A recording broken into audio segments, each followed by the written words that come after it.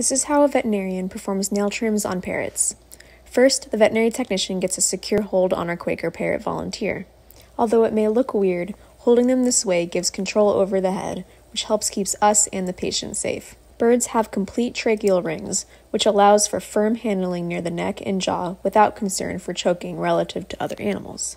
Before starting the nail trim, the veterinarian assesses the patient's heart and lungs for any abnormalities.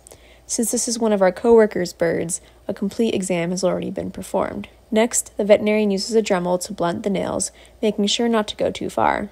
Similar to dogs and cats, birds have a blood supply to their nail called a quick.